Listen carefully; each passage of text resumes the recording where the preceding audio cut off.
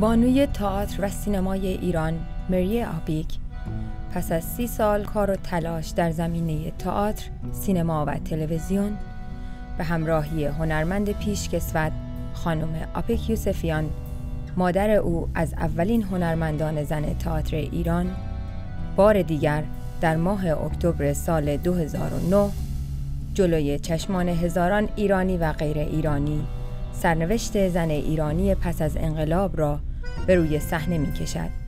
صحبت برمیگرده به 30 سال پیش، شاید بشه گفت قبل از انقلاب، و کاری که من واقعا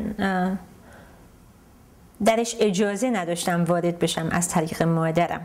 در 10 سالگی با وجود مخالفت مادر برای شرکت در کار تئاتر و تلویزیون، به پیشنهاد پرویز کاردان، بازیگر پیشکسوت سینمای ایران، مری آپیک در غیاب هنرپیشه اصلی در اثر امیر ارسلان نامدار در تلویزیون ملی ایران شرکت می کند.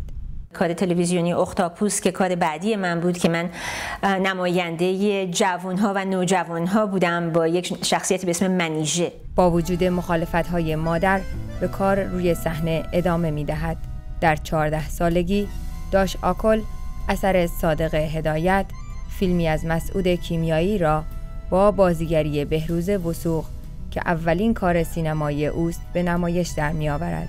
یک دوره 9 ساله کار تلویزیون و تئاتر، 12 فیلم سینمایی، 18 ماه بازی شبانه روزی در تئاتر کوچک تهران در بازار صفویه. ما با ایجاد تئاتر کوچک تهران در بازار صفویه در این تئاتر 18 ماه نمایشنامه ماشین‌نویسا و ببر رو کار کردیم.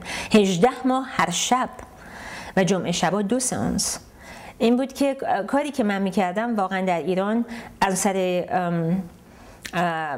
مثلا واقعا نمیدونم چه شکلی دیپلم موسیقی رو گرفتم. بنبست، کاری از پرویز صیاد، مری آپیک برنده جایزه بهترین بازیگر زن در فستیوال مسکو می شود. در اواخر سالهای 1350 این فیلم ساخته، اما هرگز اجازه پخش در آن زمان را پیدا نمی کند. بنابراین من وظیفه ملی خودم رو میدونستم که کاری باید در این زمینه انجام بدم. نمیتونستم زجر اونها رو ببینم و در آمریکا زندگی بکنم و توجهی نداشته باشم به مسائلی که در مملکتی که درش به دنیا آمدم. من در کنگره امریکا بودم که اونجا بیانیه‌ای داشتم در مورد مسائل زنان و کار من همینطور ادامه پیدا کرد. برای کودکان من 2 تا ویدیو درست کردم در امریکا به اسم قصه پری در جنگل و گوهر شب چراغ، که اینها واقعا خیلی کمک کرد به یک عده از خانواده‌های مهاجری که اینجا بودن و احتیاج داشتن که ما برای کودکانمون اثری داشته باشیم که مستقیما در منزل خودشون مثل سسمی استریت نگاه بکنن و بچه‌هاشون با فرهنگ ایرانی و زبان فارسی آشنایی بهتر پیدا بکنن.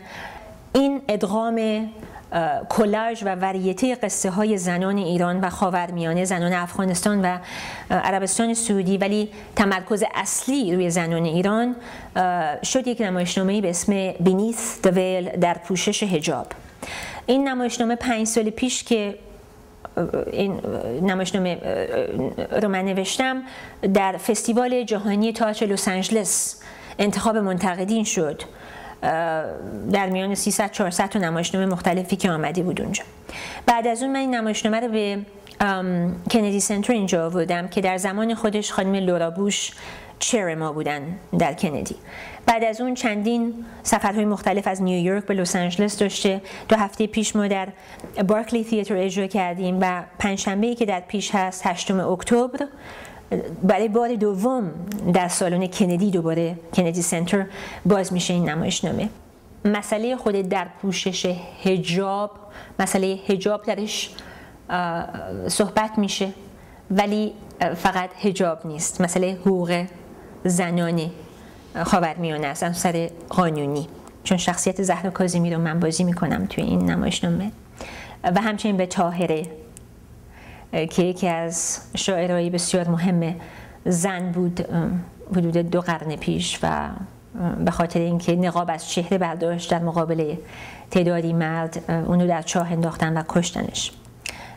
شاعره فوق‌العاده‌ای بود برای زمان خودش و زن بسیار پرجرأت و قوی.